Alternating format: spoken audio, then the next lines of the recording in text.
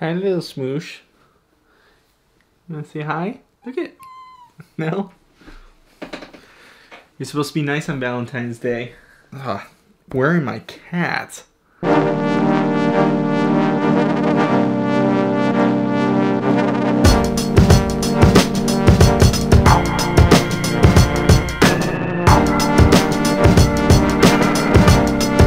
So I should have put this video together about 2 weeks ago. It's been almost 3 weeks, actually almost a month, since I last put out the video where I was heading to Manchester. Yeah, he's going to Manchester! And I didn't really record a whole lot when I was there. Let me explain. I had every good intention to record a couple vlogs when I was in Manchester, but work really got in the way. And that's fine, because the premise of the trip was work-based and business-based. Some of the stuff that we were discussing it wouldn't have been right to record and share that on this channel. So one of the final days I spent in Manchester, I was actually able to go do some sightseeing and have some time to myself. It was actually one of the best days in England too. It rained the entire time we were there, except for the last day where it was nice and sunny. And those that have been around these videos for a little bit, you've noticed that I am a huge supporter of Manchester United.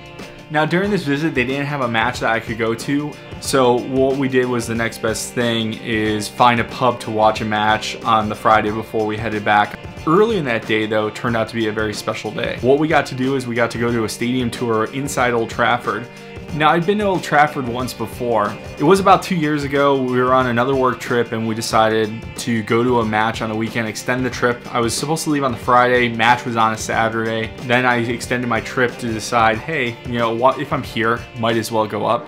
So I did visit Old Trafford before. And between those two visits, there's one consistent thing. When you first see Old Trafford, you think about all the culture behind that stadium, all the players that have played there when it got blown up in the Second World War, and now rebuilt to the giant landmark it is, and how much that means to some certain people that are fans of the club and been supporters of the club most of their life. A lot of history there for a club that's existed for about 140 years. And most supporters in their lives that love the club never really get to experience that. So for me to be there twice is pretty special. First time I went, I didn't realize that I was actually going to be able to go the first time, so the second time was an actual treat when you really get to go inside the stadium, go into the players' changing room, get to walk out onto the pitch, through the players' tunnel, all those kinds of things. I mean, no matter who you support, and I got friends that are Liverpool supporters, I got friends that are City supporters. I deal with them, they're tolerable, but still, fuck both your teams. Anybody can relate though when you go to your football clubs or your hockey clubs, you know, stadium, you get a certain feeling for a certain time. And I'm sure any European football supporter can relate to that feeling. So we went for a stadium tour, my coworker and I that we were on the trip with. And I had every intention of recording some great footage to share with you guys and some of the supporters that follow this channel.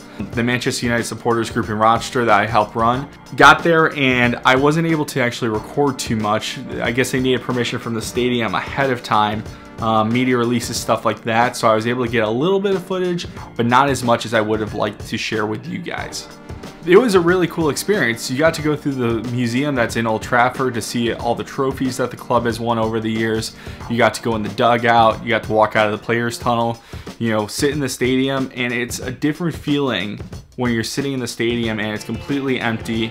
It's actually breathtaking when you're taking that all in. Completely different from a match day, which luckily now I've got to experience both.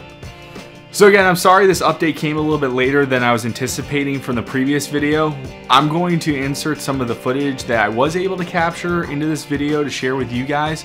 I do have a couple different trips and a couple different videos in the pipeline that I'm working on that I'm going to share with you guys soon. A couple reviews of some products that I have actually given to me as a gift, not from the company themselves, but from friends or family from Christmas, or I purchased them myself. Those will be coming to this channel soon.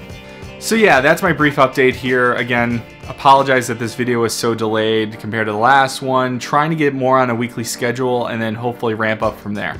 So here's some of the footage from that trip and we'll see you in the next one. Thanks for watching.